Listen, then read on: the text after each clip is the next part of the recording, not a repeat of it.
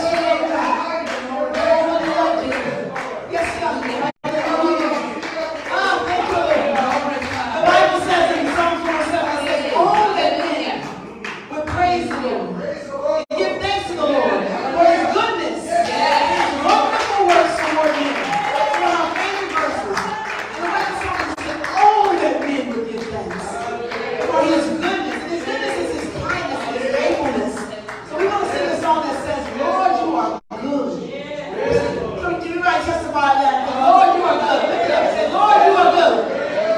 Let me hear you say that. Lord, you are good. We're going to be talking to God in this song. Straight to Him. And worshiping Him. And saying, Lord, you've been so good. You've been so good. I can't even compare. I can't even tell it all. Hallelujah. Thank you, Lord. Thank you, Lord. You've been so good.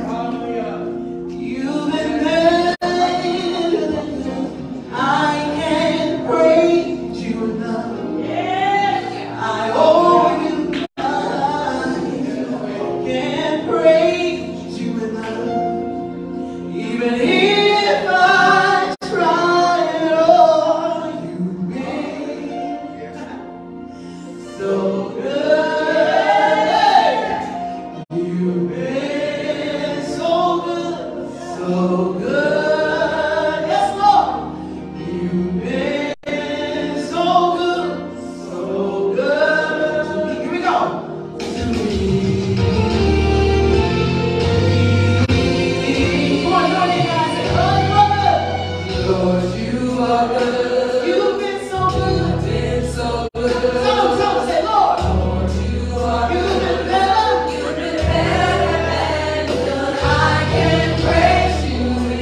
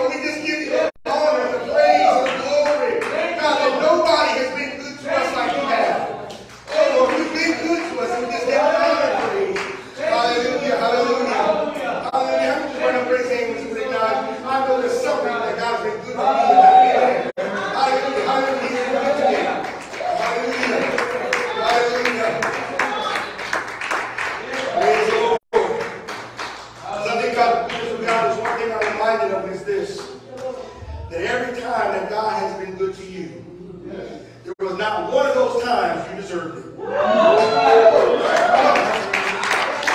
the good things that God has done in your life, all the times He's given you, amen. When He's opened the door, amen. He's provided for you. It's not because you deserved it, amen. If we got what we deserved, amen, we wouldn't be goodness if we received it. But because God is a good God, amen, and because He sent His Son to save us, He's opened up the floodgates of His goodness. Hallelujah. Not based upon our deservedness, not based upon how well we did this week, but because of what He has done for us. Give a little more to that. Amen. Hallelujah. Hallelujah. Hallelujah. Hallelujah. Oh, how we thank you. Thank you, Lord God.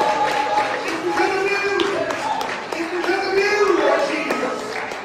Oh, God. Hallelujah. Oh, God. I don't know if somebody just needs to hear that this morning.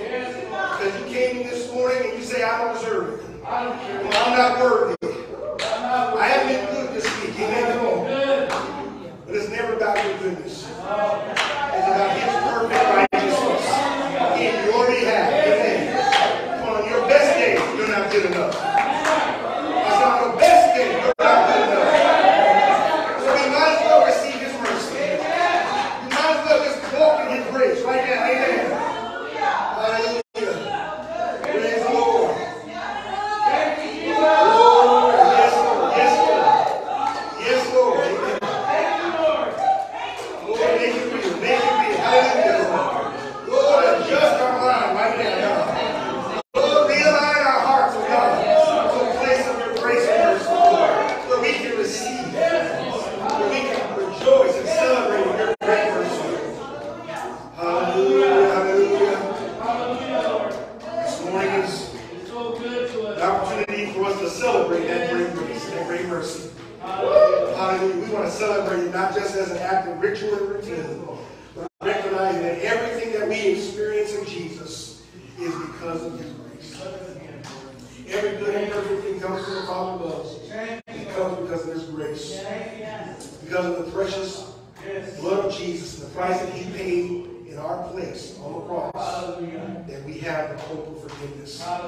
We have the promise of His healing. Amen. Hallelujah. Thank you, Lord. Make your way. The Word of God tells us in 1 Corinthians chapter number 11, verse 23, it says, For I received from the Lord what I also passed on to you, that the Lord Jesus, on the night that He was betrayed, He took bread, and when He had given thanks, He broke it, and He said, This is my body, which is, and He said those two words, for you. Amen. Amen. Hallelujah. It is for you. It wasn't for Him. It was for you. It was for me. Praise God. Do this in remembrance of me. Just grab the emblem of communion this morning and take out the emblem of His broken body. Just hold that in your hand. I just want you to think for a moment that what He suffered, what He endured, was for you. And what that sin was for you. Not because He deserved it. Not because of what He would do for Him. But it was for the healing that He would provide. For you. Thank you, Lord. And when He broke it, He gave thanks. Lord, we do remind you, Lord, of the broken body that you suffered. The scourging that you endured, Lord, the torture at the hands, Lord, of wicked men, and you did it for us. Lord, and so we come and we approach you with gratitude, we come with worship, and Lord, we come with faith, believing, God, that if there be any among us this morning, Lord, that has any infirmity, any sickness, Lord God, that you would let your healing power be extended to them. Lord, you said it was for us. It was for our healing, Lord. It was for our wholeness. And so we ask, God, that you let your healing virtue flow now. Yes. Lord, to every physical sickness, Lord God, every ailment, Lord God, every pain, Lord God, every disease. We pray healing right now in the name of Jesus, because you did it for us. For us. We receive it from you Jesus' name. In Jesus' name. Hallelujah. Let's protect together, family. Hallelujah, hallelujah. Thank you, Lord, for your healing, Jesus. Hallelujah. Thank you for your healing, Jesus. Thank you for your healing. Thank you, Lord. In the same way, after the supper, he took the cup, saying, "This cup is the new covenant in my blood. Do this whenever you drink it in remembrance or in honor of me. For whenever you eat this bread and drink this cup, you proclaim the Lord's death until he comes." Oh, hallelujah. Hallelujah. We're standing right there in the middle right now. Come on, we're right there in the middle between death and until he comes. Amen. Hallelujah. We look back at death because of his death, we have forgiveness. Hallelujah. We have a brand new heart. We have a hope of heaven. We look forward that this is not it, that what he did on the cross has a forward focus. It has a future focus. Amen. It tells us he's coming back. Amen. He paid the price for us, and he's going to come and claim us to be his own. Aren't you glad for that? Hallelujah.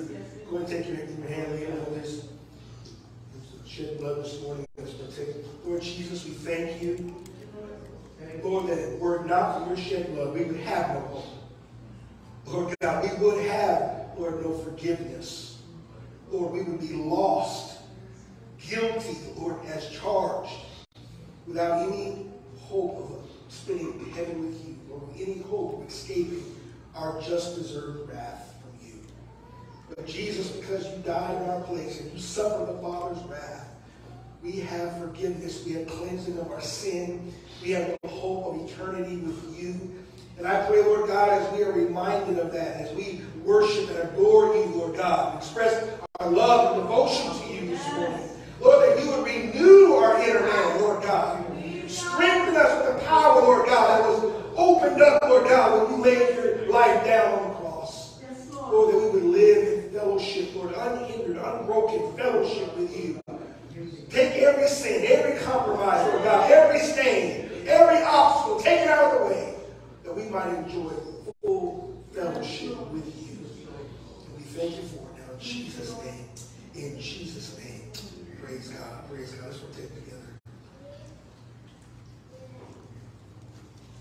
Hallelujah. Hallelujah. Glory to God. Glory to God. Hallelujah. Oh, hallelujah. Come on, just meditate on that for a moment. Meditate on that for a moment. Hallelujah.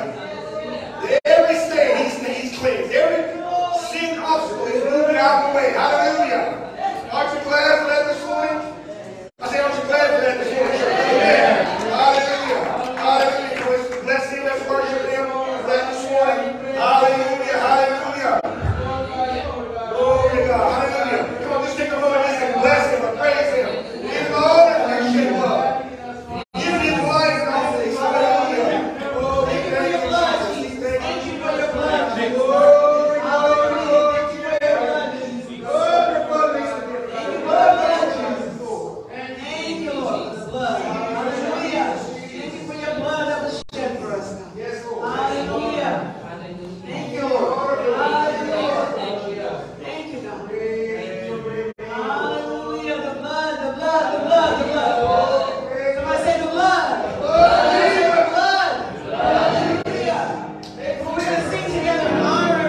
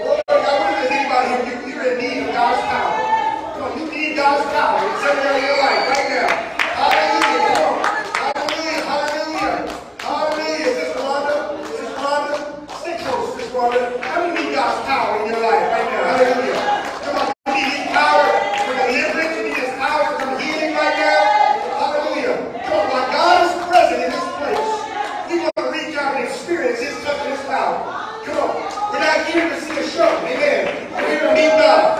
I don't know about it, but I came here to meet the Jesus. How about you?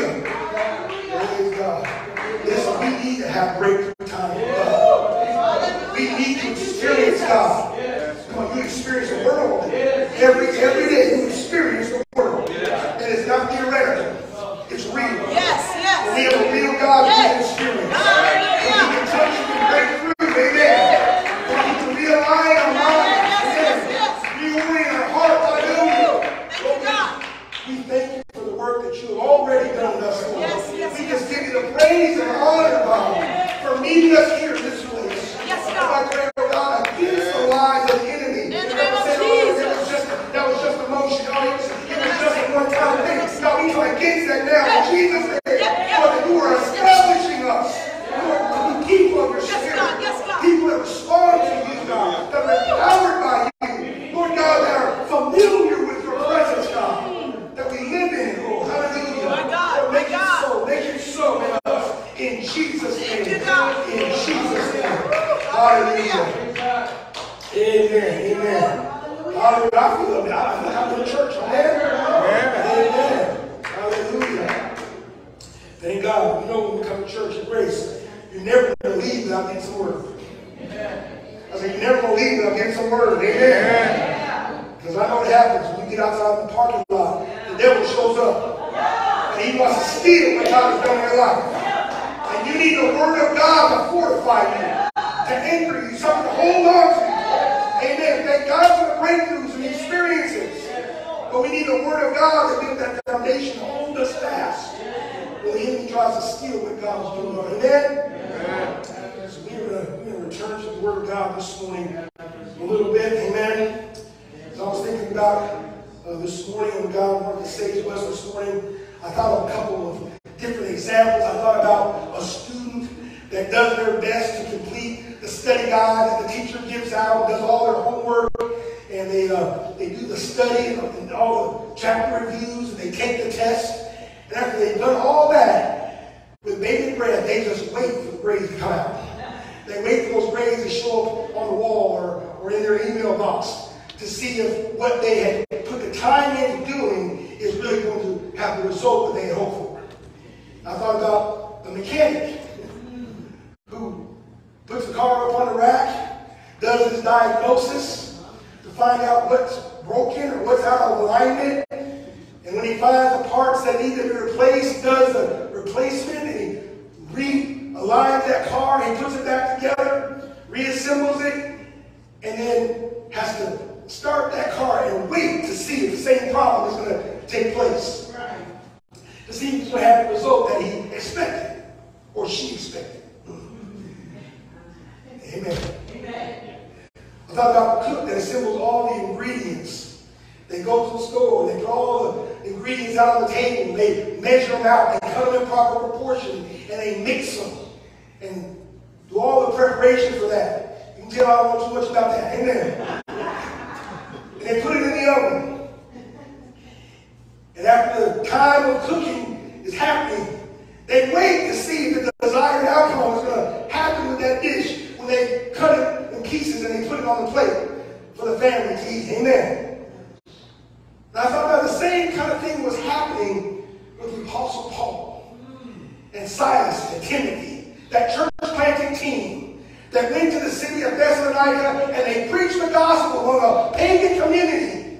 And they put all of their effort into seeing them understand the truth that Jesus saves, and he died for their sins, and they don't have to offer up pagan sacrifices to idolatrous gods, but there was a true salvation, a true righteousness that could be found in Jesus Christ. He was giving that gospel message, and many have responded to the message. But before he had had the opportunity to establish them in discipleship and establish them in doctrine, the enemy rose up and persecution forced Paul to leave the city of Thessalonica. He had to leave before the job was done. And as he traveled to different places and established new congregations, there was something in the heart of Paul that just wondered, I wonder if they're going to make it. I wonder if that congregation is going to stand. I wonder if they really were converted and they were transformed by the power of Jesus. He got his answer. He got his answer. We read about it in 1 Thessalonians chapter 1 and verse 1. You turn there with me. 1 Thessalonians chapter 1 and verse 1. We're turning back to our little mini-series that we call the Model Church. The Model Church. And today we're looking at signs of true conversion. Signs of true conversion. 1 Thessalonians chapter number 1 and verse 7. Say amen when you get there. Amen. Paul, Silas, and Timothy, to the church of the Thessalonians in God the Father and the Lord Jesus Christ. Grace and peace to you. We always thank God for all of you and continually mention you in our prayers. We remember before our God and Father, here it is, your work produced by faith, your labor prompted by love, and your endurance inspired by hope in our Lord Jesus Christ. For we know, brothers and sisters, loved by God, that he has chosen you, because our gospel came to you not simply with words, but also with power, with the Holy Spirit and deep conviction. You know how we lived among you for your sake. You became imitators of us and of the Lord, for you welcomed the message in the midst of severe suffering and with the joy given by the Holy Spirit. In verse 7 he says this, and so you became a model. Somebody say a model. Paul says, you Thessalonians, you became a model to all the believers in Macedonia and Achaia. The Lord's message rang out from you, not only in Macedonia and Achaia. Your faith in God has become known everywhere. Wow. Therefore, we do not need to say anything about it. Amen. A model church. Signs of true conversion.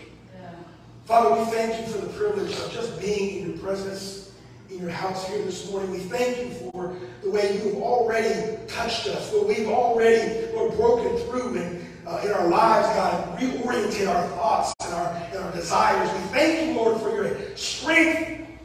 And Lord God, now as we look at your word, we pray that your word would find fertile soil in us. Lord, that as we look into, Lord, the transforming power of the gospel and the change that it brings, God, we would examine our hearts. We would see, Lord, and make sure that those changes are present in us. Lord, that you would examine us for true conversion. And so we thank you for your word in Jesus' name. Amen and amen. This city of Thessalonica was a major city. It was a city about 100,000 or 200,000, probably twice the size of Inglewood, California. And it was on the crossing point of two major Roman highways, and it had a port. And so it was a very important city. And so God used Paul to plant and establish a church there. But before he could really put in the discipleship time that he wanted to, he was forced to leave that young congregation just with the basics of the gospel and a little bit of discipleship, and he had to entrust them to the work of God. As he traveled around to different places, he found himself in Corinth, and he wanted to write a letter to them because he had received word that what was going on in Thessalonica, not only were they surviving, they were thriving. Not only were they thriving, but they had become a model to other churches that were much larger, much older, and it was all because the work of God had taken root in this congregation, and their salvation, their conversion was real. Amen. They exhibited the things that come with a true conversion. Amen. I think that's important that we just take note. We want to be a model church. We want to make sure that we are expressing a true conversion. Can I just tell you, there's a lot of people sitting in churches that have not experienced a true conversion. Come on. You can sit in church. You can sing songs. Amen. You can even give the offering and never have a life-changing personal experience called conversion with Jesus Christ. And Paul doesn't want that to happen. And so he's checking what he wants to hear about these Thessalonians, and he hears that they are showing the signs of true life. What are those signs? Well, there's a couple. He points it out here in verse number 3, and he gives the first of that great triad of Christian virtue. He said they have a faith that works. They have a faith that works. There it is in verse number 3. He says, we remember before our God and Father, and he says it here, your work, somebody say work. Your work produced by faith. Now the gospel that Paul preached, it was a gospel of grace, isn't that right?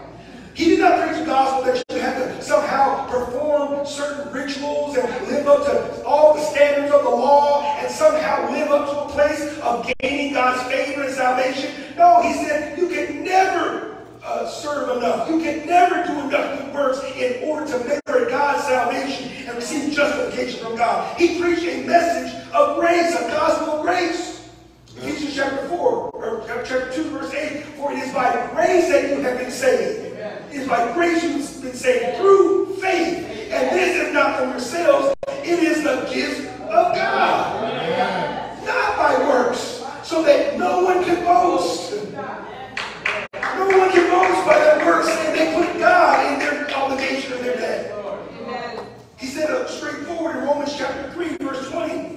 He said, therefore, no one will be declared righteous in God's sight by the works of the law. Rather, it is through the law that we become conscious of our sin.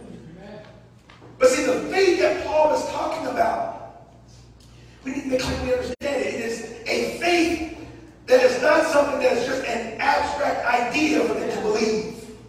That's not what he's talking about when he's talking about the faith that they have. The faith he's talking about is not even a set of doctrinal or a body of doctrinal teaching that they were to understand and defend. The faith that Paul is commending these Thessalonians for, it is an active, ongoing trust.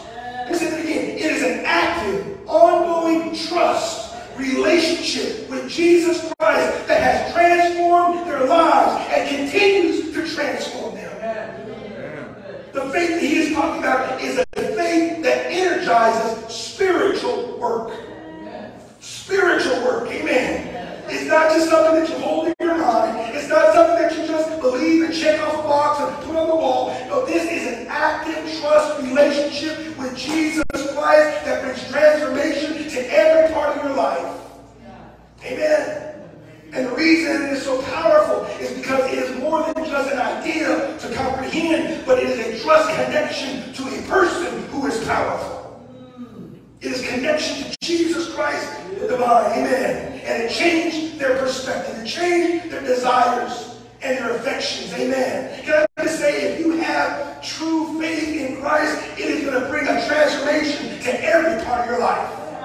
You're not going to just believe it and put it on a shelf and keep on doing what you've always done. Why? Because it is an active, ongoing trust relationship with a person who is powerful, and it's only natural for that faith to pour itself out in works.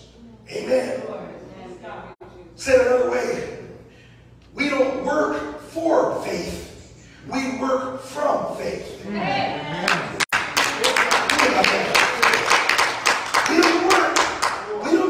Activities and try to be a good person and try to live according to all the moral standards. We don't work for faith, we work from faith. That is to say, we're working from a platform of already receiving God's grace.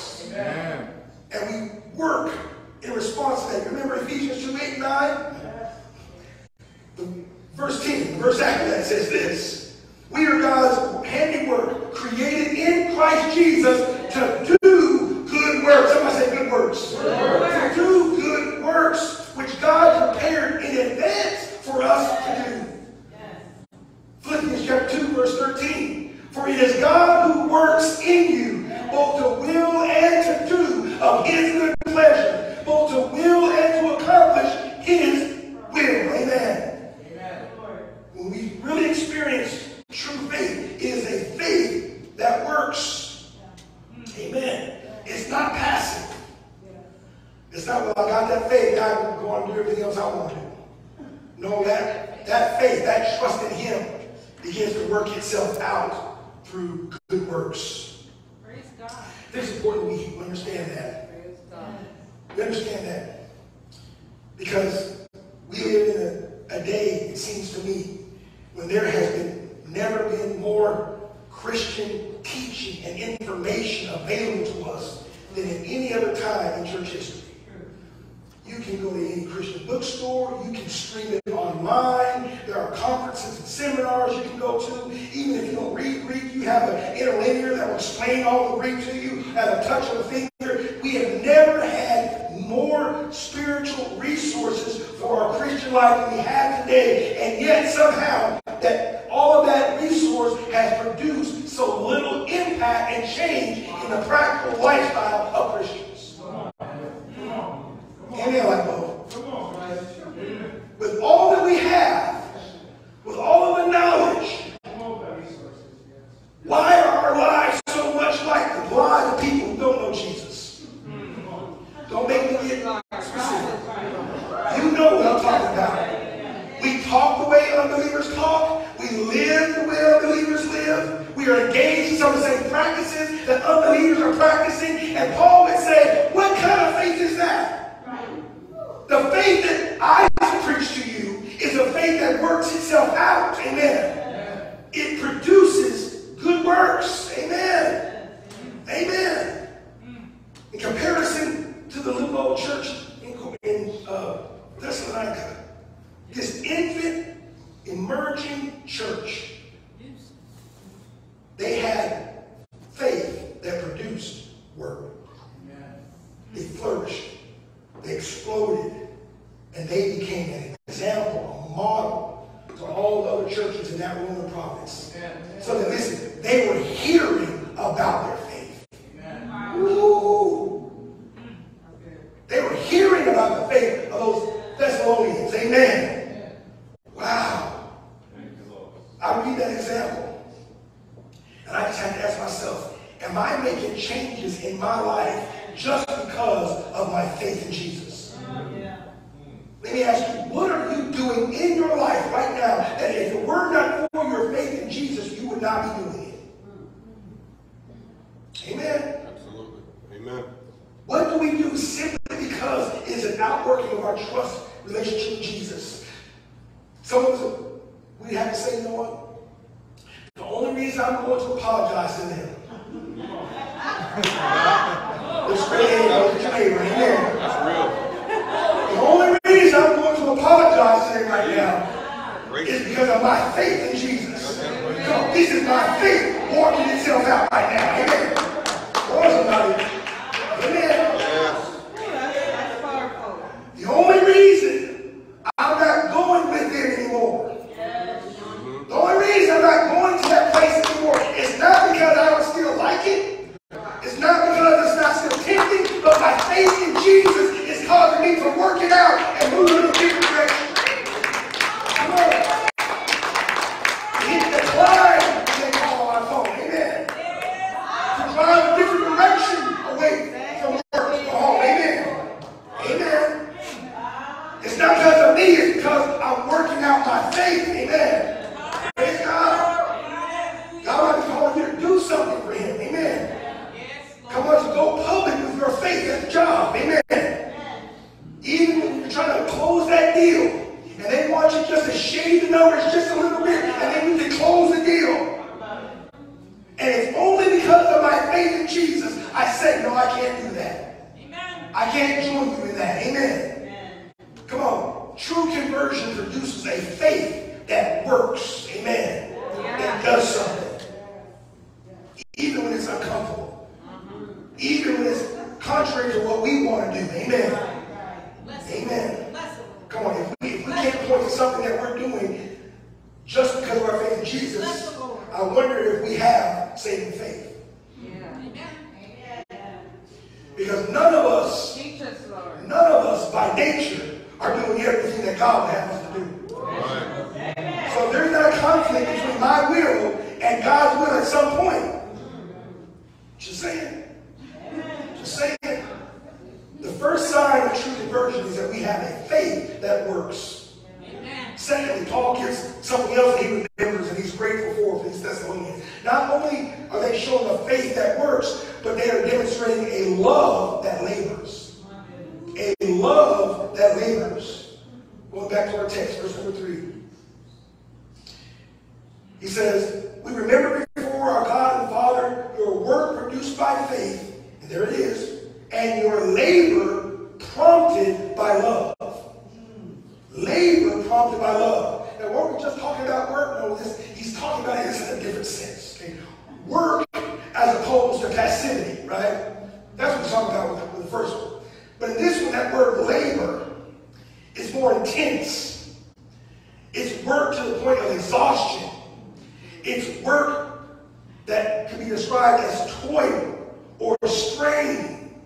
Oh, wait a minute, I didn't come to Jesus for strain.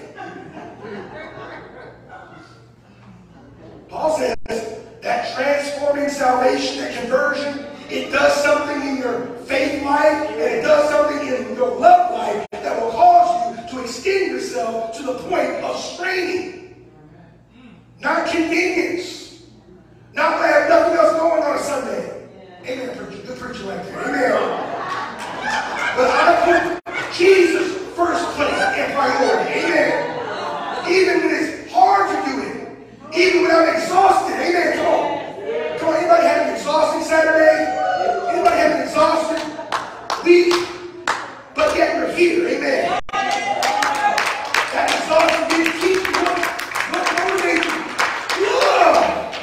It's love for the Lord Jesus that keeps me going when I'm exhausted, when I'm straining, when it's a labor, when it's toil. Because love has that effect. Isn't that right? Love overpowers the weariness. It overpowers the inconvenience. Yes, Lord. Amen. Yes, Lord. Amen. Takes a lot more than a little bit of clouds outside. Amen. Come on, somebody. Takes a lot more than an ache in the back to keep me from being in God's presence. To keep me from being in fellowship with His people. Why? Because I love Him. I love Him.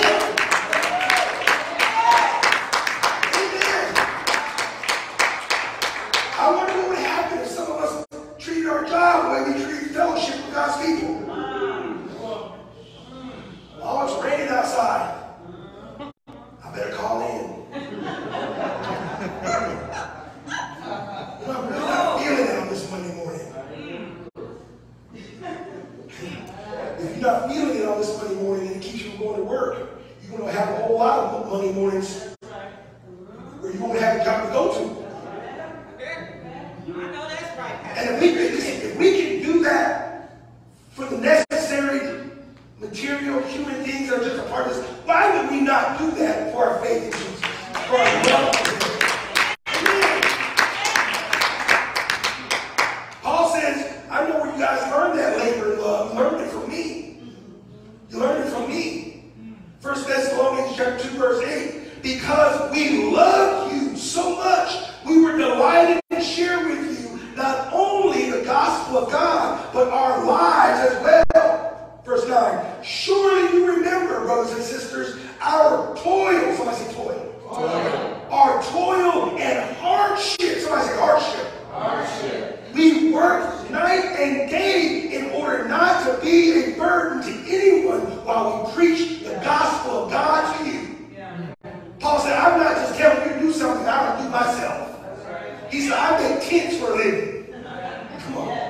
I'm out there bivocational, Paul said. I'm working hard. Why? So I don't become a burden to you. And why is Paul doing that? He says, because we love you. Love motivates you to work, to toil, to labor, even to the point of strain.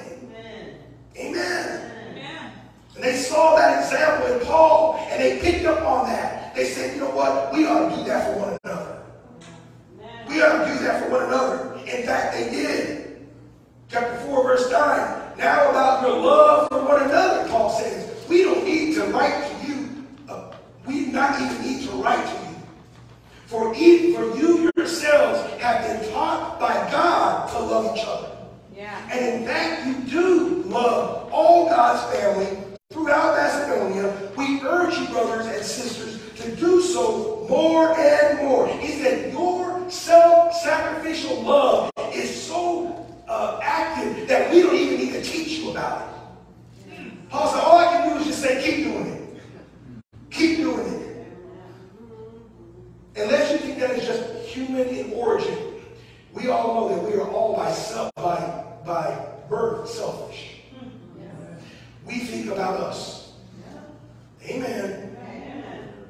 We think about us and our comfort and our time and our effort, and our energy and our dreams. There's nothing wrong with that. But if our hearts have experienced true conversion and we've really been transformed, we take those things and we entrust those things to God, and at the same time have the ability to put the needs of others ahead of our own. Amen. We're talking about the model church. The model church is a place where those that are among that congregation of people have the ability to labor by putting other people's interests ahead of their own. Ephesians chapter 5, verse 1. Be imitators of God, therefore, as dearly loved children. How are we to imitate? Live a life of love, just as Christ loved us and gave himself up for us. He put your needs ahead of his own. Your interests ahead of his own. Amen. When he died on the cross, it wasn't for him, it was for us. Philippians 2:3. Do nothing out of selfish ambition or vain conceit, but in humility consider others better than yourselves. That don't even sound American. That don't even sound American. Consider others better than myself. Amen. Brother Zach, you ain't better than me. Right? Sister, you're not better than me. You ain't better than myself. He's not talking about your identity. Right. He's talking about your priority. Yes. He's talking about your priority.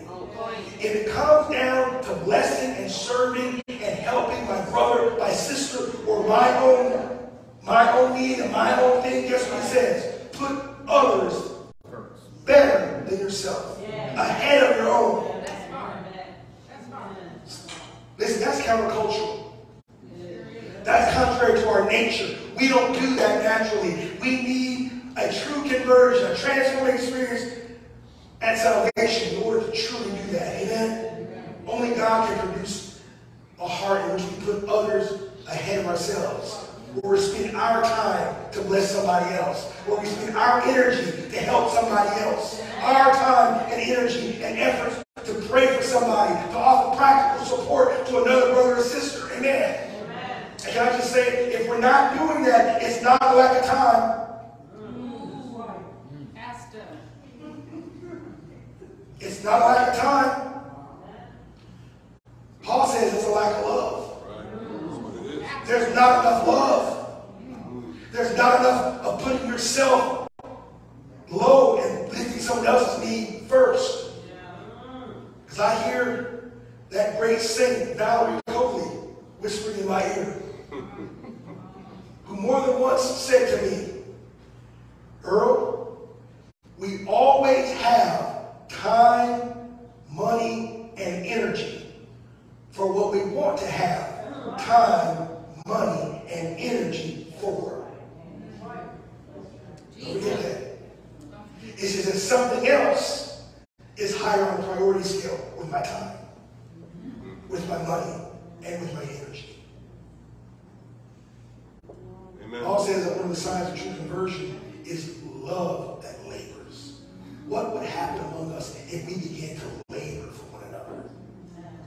Put ourselves aside so that God's blessing would be promoted in somebody else's life. Amen. I believe that God would get behind that. Amen. He would bless that. He would cause us to flourish, not only as a body, but those of us that labor to put others ahead. God, He's got you back. He's going to help you. He's going to bless you as well.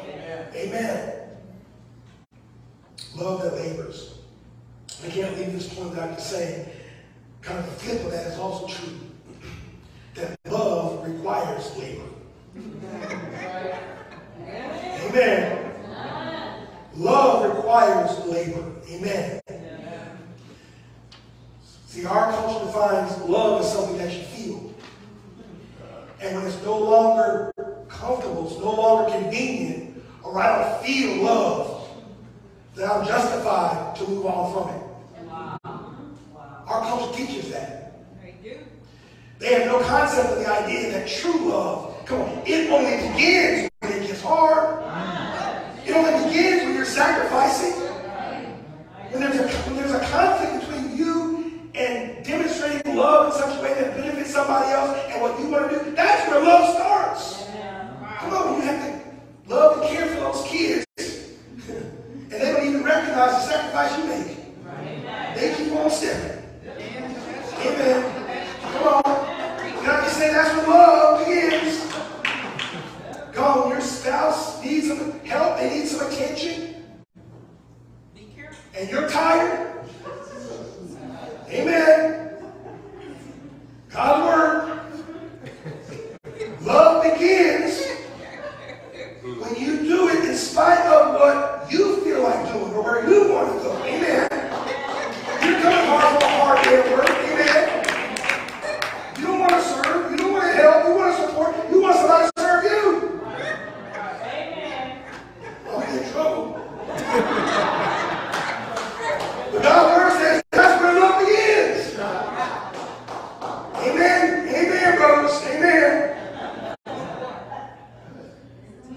you're a caretaker, if you're a caretaker for somebody who raised you, or harder yet, didn't raise you,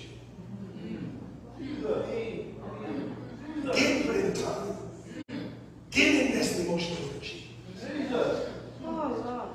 But now that faith that has to work itself out and be motivated by a love that labors is called upon you to serve them, to support them. Amen. Can I tell you, Paul would applaud you. He would say that is a love that is working itself out by laboring, by serving. It's a love that labors, and that is a sign of true conversion. That God is working that in your heart. Amen. Amen. Who is it that we need to love to the point of labor? Somebody in our family? Maybe somebody that's dependent upon us? True conversion is something that causes us to love in such a way that labors. One other thing I see here from Paul in his commendation to this model church, he said they had a faith that works, they had a love that labors, and then he said they also had a hope that endures. A hope that endures. Verse 3 again. We remember your work produced by faith, your labor prompted or motivated by love, and he saves this one for last in that great triad, right? Your endurance inspired by hope. Your endurance inspired by hope. And he's not just talking about hope in general. Kind of like we would say, well, I hope something happens. I hope so. Are you going to get a raise? I hope so. Right? He's not talking about that kind of hope. He says, this is hope in our Lord Jesus Christ. He's talking about a specific kind of hope that produces endurance. It has a eschatological tone to it. What is that? An end times tone to it. He's talking about a specific hope. You see, the great triad of Christian virtue that's presented in 1 Thessalonians and in this verse, which is faith, love, and hope. He talks about that in many other places, but that triad in particular, he describes it all throughout the book of 1 Thessalonians. In fact, there's whole sections that deal with each of those. If you look in your grace group guide, one of the questions, I give you those passages for your study if you'd like to look at them. But in the section that has to do with hope, he points out specifically what he's referring to. He's talking about what we as believers call the blessed hope. The blessed hope. The hope of our Lord's soon return. Amen. The rapture of the church. Amen. Come on, we don't hear about that in church too much anymore. Why? Because we want God to give us everything here and now. How can God bless me now? How can God get me out of this now? Listen, all those things are great, but we need to be reminded that here and now is not our reward. Here and now is not where it's all going to make sense. And sometimes we get mad because it doesn't make sense here and now. And God is saying, no, you're trying to declare a winner at halftime. This thing is not over yet. It's not over yet. 1 Thessalonians 4:13, he says, brothers and sisters, we do not want you to be uninformed about those who sleep in death. Believers. So that you do not grieve like the rest of mankind, the rest of men who have no hope. Verse 16, he says, for the Lord himself will come down from heaven with a loud command and with the voice of the archangel and with the trumpet call of God, and the dead in Christ will rise first. After that, we who are still alive and are left and remain will be caught up together with them in the clouds to meet the Lord in the air, and so we will be with the Lord forever. And then he adds this postscript. Therefore, encourage one another with these words. Encourage one another with these words. Encourage one another with the hope that we have that he's coming. Amen. That he's bringing his reward. Amen. The reward is not all here and now. Amen. He's already reminding them of their hope in Jesus. And they've only been in a church about a year at this point. But yet they were already in need of having their hope bolstered and reinforced. Why? Because it was hard following Jesus. It was counter to the culture. Amen. They were ostracized. They were persecuted. They were saying, you know what, this is not making it easier, Paul. It's making it harder. And Paul says, don't worry about it. This is not your hope. Your hope is coming. Your hope is ahead. Amen. 2 Corinthians 4:16, therefore we do not lose heart. Though outwardly we are wasting away, yet inwardly we are being renewed day by day. For our light and momentary troubles are achieving for us an eternal glory that far outweighs them all. So we fix our eyes not on what is seen, but what is unseen. Since what is seen is temporary, but what is unseen is eternal. Amen. I don't know about you, but I've gone through some things that don't feel like temporary or light. Anybody know what I'm talking about? Yes. Some of us are still going through things that don't seem temporary or light. But Paul is causing us to raise our perspective. Amen. To look beyond just below the sun. Amen. As the writer of Ecclesiastes says, and get a perspective above the sun. Amen. Above your lifetime. Above what you're going through right now. Begin to order your actions and your thoughts in perspective to the priorities of eternity. He says that's going to give you hope that will help you endure. Amen. Because it doesn't seem light now, but it will be light in comparison to the weight of glory and reward. Just think, as heavy as what you are going through now feels, the weight of his glory and reward will make what you're going through now seem light. Amen. That's our hope. That's what helps us endure the ridicule, being taken advantage of. Amen. Being passed over, mistreated. Amen. Come on, you don't have to try to balance all those skills now. I know some of us try. But we don't have to balance those skills now. He's going to reward us. I was raised in a song that said, this world is not my home. I'm only passing through. My treasures are laid up somewhere beyond the blue. The angels beckon me from heaven's open door. And I cannot be at home in this world anymore. I tell you what, I look at the news, man. That chorus hits my heart. I don't belong here. I don't belong in this world. My reward is not in this world. Amen. I'm holding on to something greater. Something better. And what allows me to do that is the fact that there's been a true transformation of my heart. I'm not the same.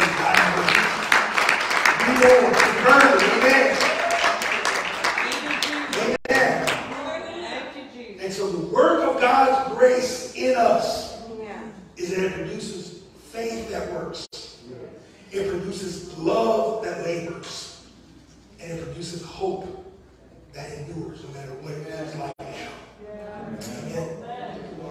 Father, thank you so much for this time in your word. Thank you, Lord, for the time of fellowship, Lord, in prayer that we've been able to enjoy. And I just pray right now for every one of my friends, my brothers and sisters in this room, God, that you would search our heart. Lord, examine us, Lord, to see if we are truly in the faith, if we possess those virtues, Lord God, that give demonstration of true conversion. Lord, we don't want to be religious, Lord God, and not be converted, be saved.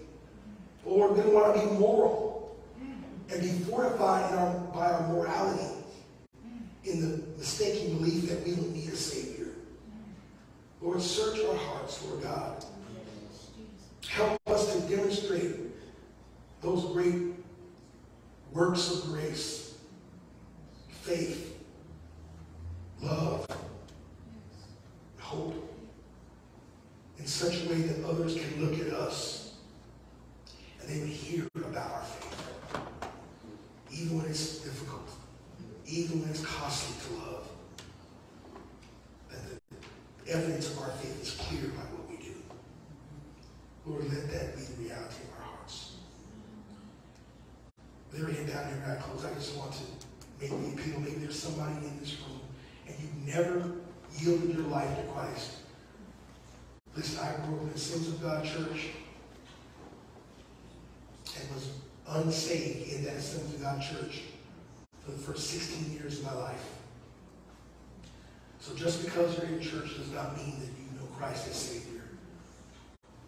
And so I don't want to miss the opportunity to offer to you, if you've never received Christ, and you'd like to know Him as Savior and Lord, as the one who paid the price for your sin and offers you salvation, would you just quickly slip your hand up and right back down and say, Pastor, pray for me. Would there be anyone here? Thank you, Jesus. Thank you, Jesus. I need Jesus. I need a Savior. Hallelujah. Even those that are watching online, right where you are, you can receive Christ as Lord and Savior of your life. Thank you, Jesus. I want to pray with us, lead us in a brief prayer of repentance and faith right now. And if you feel that that's you this morning, you need to make things right between you and God, I just want to invite you to pray with us. Even if you're online, watching online, wherever you are, let's just pray this prayer together in repentance and faith towards the Lord. Dear Heavenly Father, I come to you this morning, and I acknowledge that I am a sinner. That my sin has separated me from you. That I can never be good enough to deserve your forgiveness. But Jesus, I believe you took my place on the cross. You suffered the Father's wrath in my place. And so I put my trust in you. I ask you to forgive me. Cleanse me. Give me a brand new heart. From this moment forward, make me your child. And help me to follow you. May my life demonstrate true conversion, true faith, true love, true hope, in a way that points others to you. Thank you for hearing my cry. In Jesus' name. Amen. Amen. Hallelujah. Hallelujah. Amen. Amen. Praise the Lord. We thank God for every person that has prayed that prayer, either for the first time or as a rededication today. I remember sometime when you prayed that prayer in your life for the first time. Amen. And things changed in your heart. You remember that day? Amen. Amen. We believe that that has happened in others' hearts this morning, even those online. If you did pray that prayer, we have our Now What booklet that we always make available because we don't want you just to pray a prayer and not know what to do or where to go after that. We have a little booklet, Now What? 1 week, 7 days of going through Scripture, a few questions to help you understand what it means to be a follower of Jesus and to grow in that. And if you're already a believer and you've never done